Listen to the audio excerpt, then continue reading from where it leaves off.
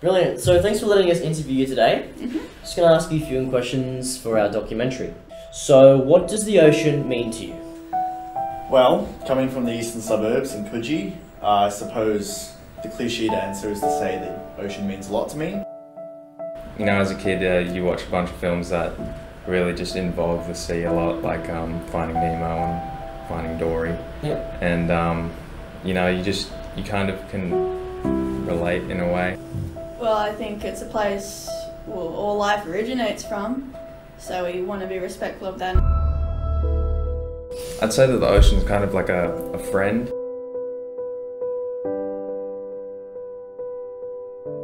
Yeah, I'd say the ocean in general has been a pretty important part of my youth. How much plastic do you believe you've produced in your whole life? It's kind of hard to determine that. I would say There is a Woolies right next to Coogee. The amount of plastic bags I got from there. Damn, like probably a fuck ton, really. It's probably in the hundreds, if not thousands.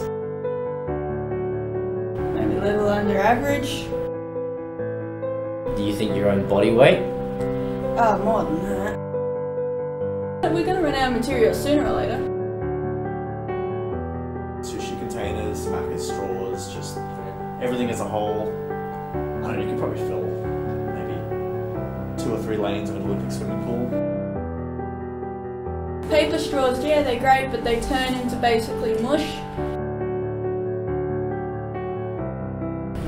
100 kilos, all up. It's this beautiful beach where you can go snorkeling. And I went out snorkeling and I came across probably about 15 cans, plastic, rubbish out there all scattered around. It's a lot less colourful, the coral is all dead.